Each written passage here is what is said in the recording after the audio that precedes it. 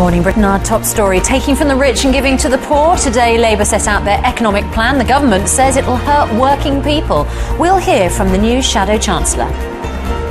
Caught smoking at school, the mother of a 14-year-old who had his e-cigarette confiscated says he should be allowed to smoke it in class. Try not to use it. If you do use it, be discreet. So don't let any teachers catch her. Sent home with her dreams in tatters, only for the judges to change their minds a moment later. We meet the X Factor contestant, given a second chance. But what does she make of Simon's controversial comments about her?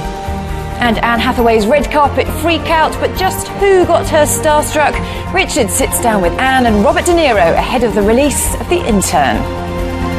Monday, 28th of September 2015, live from ITV Studios in London. This is Good Morning Britain.